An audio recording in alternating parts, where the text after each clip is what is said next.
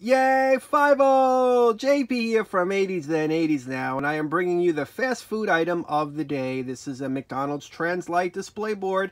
So we already covered 5-0 in the book form from McDonald's, and now we're looking at when he had the stockings. These were a free ornament featuring the Star of American Tail, and it was when you buy a $5 book of gift certificates, which included a valuable Sears coupon. Pardon me, Macy's.